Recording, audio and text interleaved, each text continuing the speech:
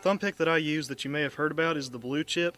Now this thing costs $40 up front, so a lot of people are very skeptical about it, but I think it's worth it for two reasons. Number one is the comfort. This thing is a lot more comfortable than any other thumb pick I've tried. And then number two is the durability. This thing does not wear down. Whenever I was using Dunlops, I had to swap out picks about every month or two because they would wear down and the strings would start sounding bad. That does not happen with this thing. I've been using it for almost a year, and it was actually given to me used by a friend. He used it for a long time too. No wear whatsoever. So even though it's a really big price at first, you may actually be saving money in the long run by buying one of these because they don't wear out.